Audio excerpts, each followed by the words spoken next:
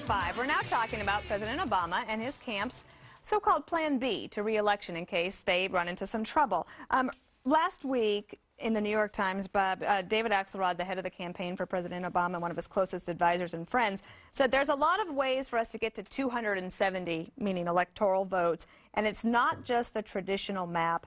That's why we're laying the groundwork across the country to compete on the widest possible playing field next year. Now, every presidential candidate says that, but one of the things that most presidential candidacies over the last few decades has known that you have to win Ohio. One of the things that the current White House is concerned about is they're losing support with blue-collar workers. In your mind, Bob, do they have to win Ohio in 2012 in order to win re-election? No, they don't, and I'm not sure that they can. I don't think that they will win Florida, for example. It used to be Florida and Ohio were the two keys. Florida will go Republican because I still can't imagine anybody not picking Rubio as a vice presidential candidate. I agree. The rest of the South is pretty much gone to Obama. I can't imagine he's going to do well, except for the two places they really need, and that's North Carolina and Virginia, which they won last time, and they are now more Democratic than they were in 2008. He's going to have to win in Missouri, and here's the big question for him. It's not Ohio, it's Wisconsin and Michigan. Those two industrial states with high unemployment. Pennsylvania, the Republicans talk about it will be Democratic. But then you got to move west, and you've got to go places where traditionally were Republican, and here's the states that I think that they're looking at. They're looking at Colorado, which they won, and they got to win it again, and I think can with a margin. New Mexico and Arizona, which had not been John McCain there last time, he probably would have won it. And you've got to hold on to the Pacific West. It's a much harder course than they had before. It's doable, but it's doable without Florida and Ohio, but it's not much room for error. Well, one of the things that they said in the article, too, was that they were counting on some demographic changes that are definitely happening all across the country, in particular in the West, and that meaning basically that the number of Hispanics is rising in those states. Kimberly, do you think that, like in a Colorado, for instance, that there's any chance that that helps get them over the finish line in a state like that? They have to go for it. Of course, I think the Hispanic vote will be important, will be integral for them for their success moving forward for 2012, but I don't think they can count on it. There's been some, defections from the Hispanic Party in terms of who they want to support, and if you look at the core values of Hispanics, Latino population, being Catholic, very family values oriented. I mean, majority of the people that I know that are of Hispanic descent, like myself, are conservative and support the principles of the GOP. And they want jobs. They want jobs, and unemployment is killing them right now, and that's something that they will hold Barack Obama Eric, accountable you've got for. a couple of graphics there that you were going to mention. Well, I hate to hold them up, but there have been a handful of states on both sides that are called reliably red, reliably blue, meaning the last 5 presidential elections have gone the same direction.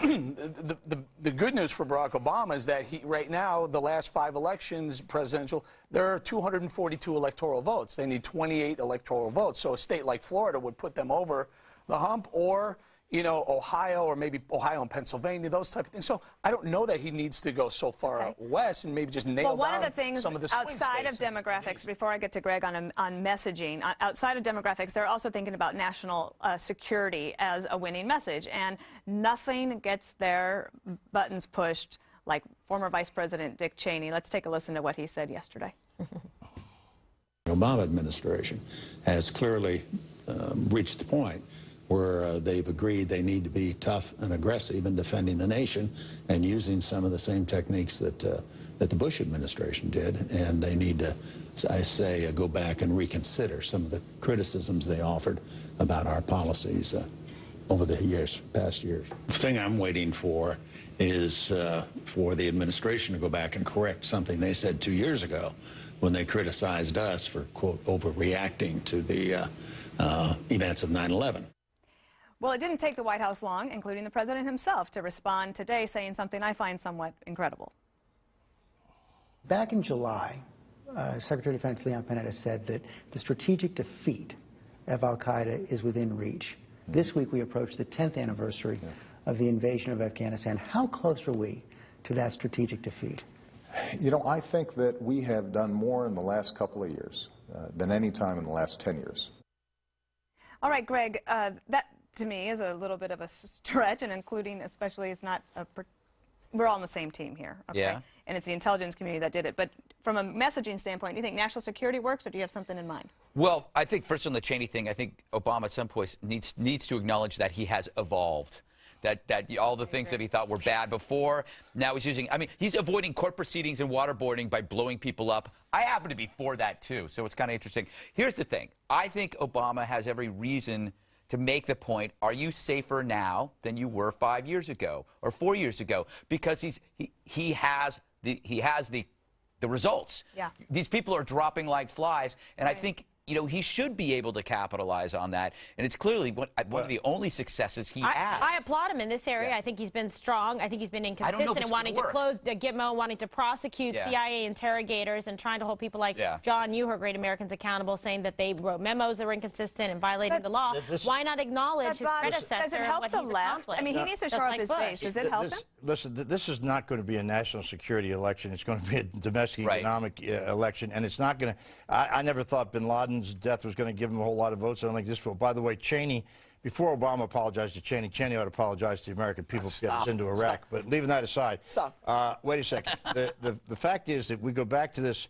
This is a domestic election, and I just don't think this is going to carry the weight all that much. I will say this. It's taken away the question that's been tagged on Democrats for years about not being tough on national security. It's always been a weakness that you've had to go and prop up. He doesn't have to do that, but he's got an awful lot of work to do on the national. We've got to go. I know we got to go, but can I point something out? I think we did this on Friday, and I think I said Mr. Obama shouldn't be taking the victory lap. He should be thanking Mr. Bush. And I'm pretty sure I'm the only one who said that. I think former Vice President Cheney heard you for saying that. Yeah, you should. Why do you always say Mr. Obama? You were wrong then, and you're wrong pat him on the back. That's how the All right, we got to go. We're going to have more after this break, and we'll have some more things for you in the break. You meant to say have the those five. for you. Because you were the only one. We can get too fast where the white sandy beach meets what a